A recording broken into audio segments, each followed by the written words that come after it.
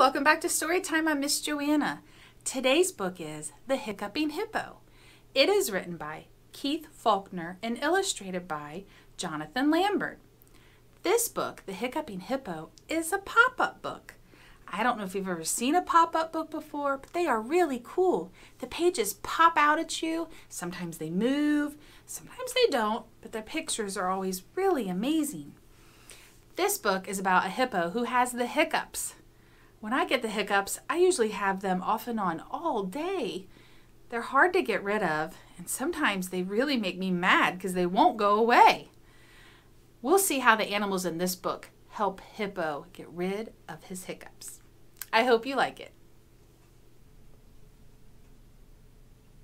The Hiccuping Hippo.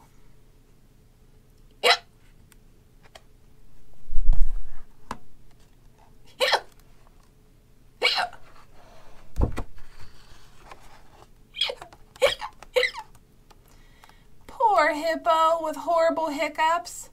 I wish they'd stop, Hippo said with a sigh.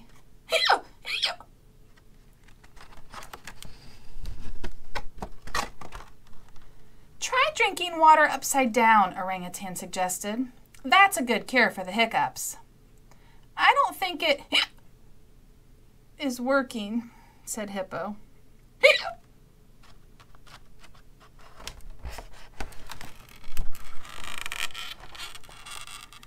Try holding your breath, said Python. That always works for me. Oh dear, gasped Hippo, who was turning purple.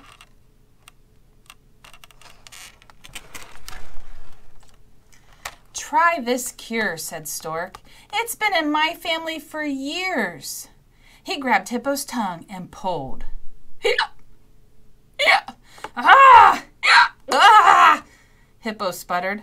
Thank you for trying.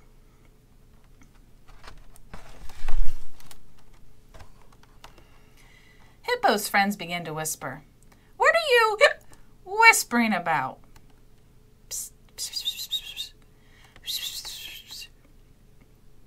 Try closing your eyes, Python said. That always cures the hiccups. Hippo closed his eyes and waited and waited and waited.